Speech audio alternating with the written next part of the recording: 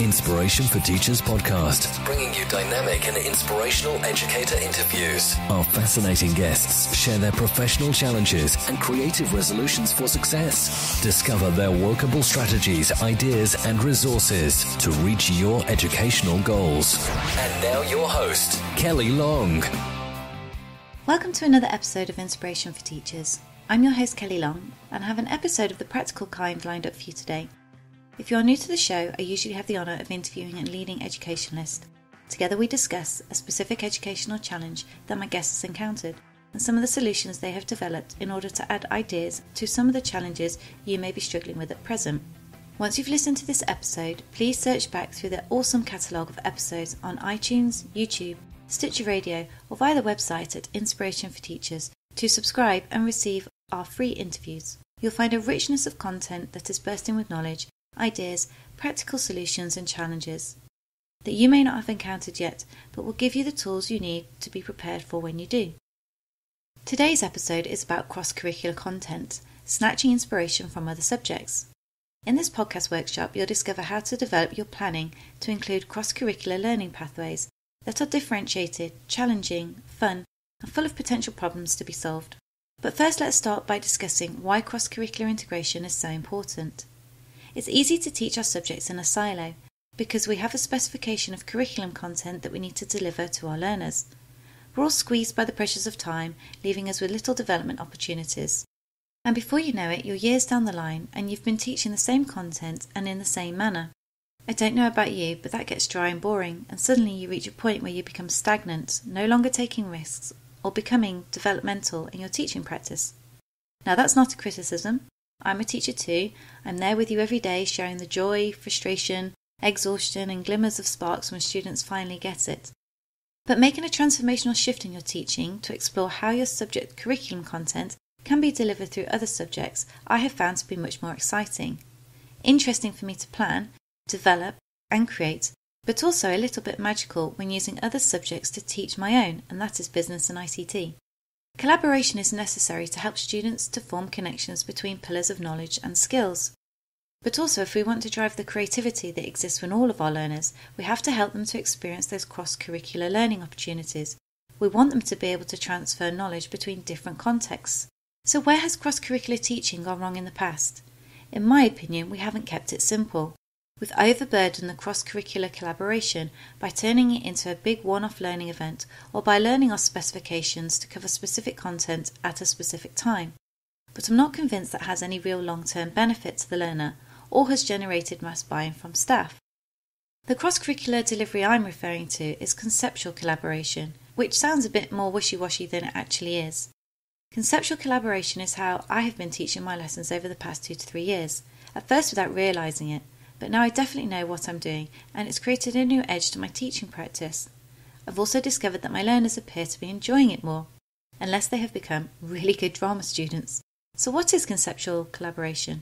It is where a teacher must dive into some really deep waters of conceptual understanding in different content areas.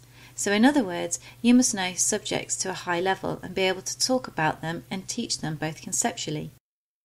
The great thing about this is that you can introduce cross-curricular content without seeking permission to do so, and without having to organise a big event where all departments come together to host a cross-curricular programme. Conceptual collaboration allows you to help students to think deeply about a range of subjects or topics, and not just part of a one-off lesson, but over a period of time where they can develop deeper learning. The really great thing about this method of teaching is that the learner will take autonomy over the learning. They'll be able to explore ideas and concepts from different knowledge spheres and bring them together. So how did I do it? The same way in which you develop ideas for your lessons. I picked a focus, an interesting topic from another subject, something topical, current, or bringing something back to life from the past, but bringing it into my own subject area. I approach this process in a number of different ways, and I think the best way to begin is by providing you with an example of my teaching and how I did it. I created a suite of lessons that focused on different cross-curricular strands. I was attempting to teach business ethics, but in a manner which the learners had to create a product, using innovative ideas taken from the cutting edge of science and technological innovation.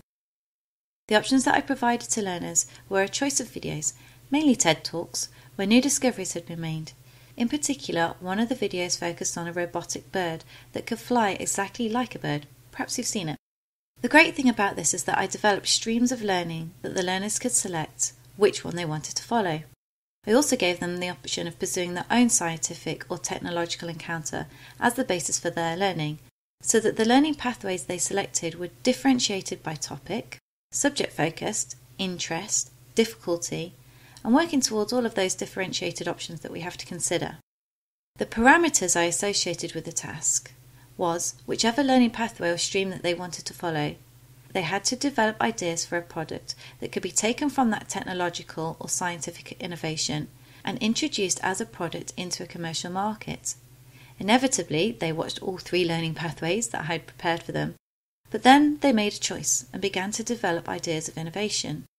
Once they had developed their new idea for a product and which market they were going to pitch it to, we began to discuss the ethical implications associated with the product they had created and what ethical implications were associated with individual stakeholders.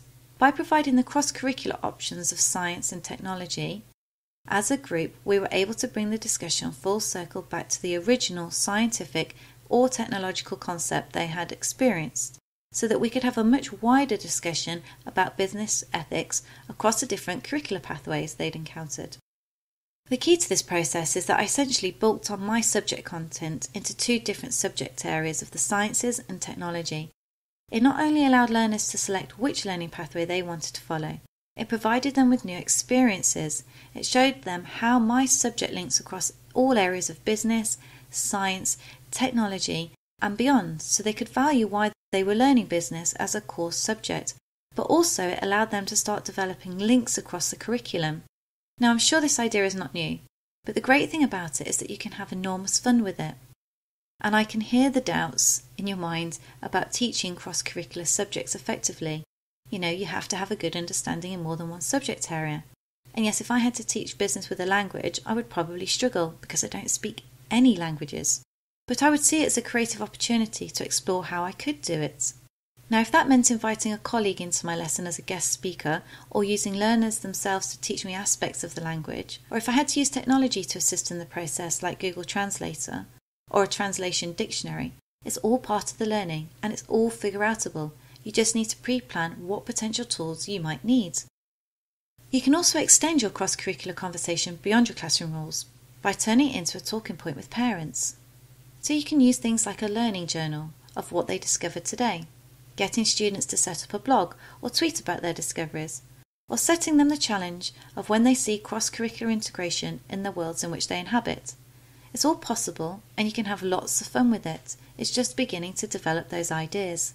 This has been a quick snippet of how I did it, and obviously I haven't been able to break down all of the components that form this series of lessons. We would be here for a week.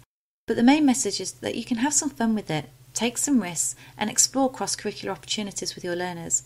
You'll soon find that they'll be bringing the conversation to you and doing some surprising discoveries of their own. If you're already teaching cross-curricular lessons, if you're further ahead than I, please tweet me at Inspiration for Tea or drop me an email. And if you'd like to know more about cross-curricular implementation, head over to the website at inspirationforteachers.com and register your interest. Thanks again for joining me on another episode of Inspiration for Teachers. Don't forget to explore our amazing educator interviews, and I look forward to you joining me on the next episode. Thank you for joining us today on Inspiration for Teachers.